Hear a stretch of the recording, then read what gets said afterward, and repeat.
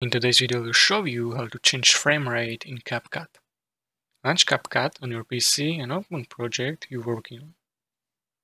Choose clip for which you want to change frame rate. Be cautious not to click directly on clip. Instead, proceed to next step.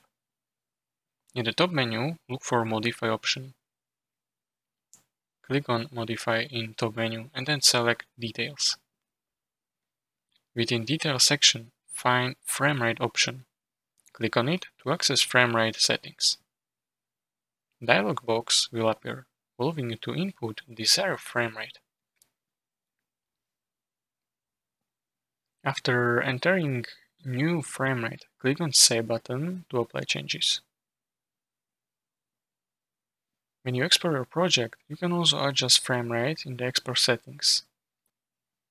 And that's it. If you found this tutorial helpful, consider subscribing and liking the video.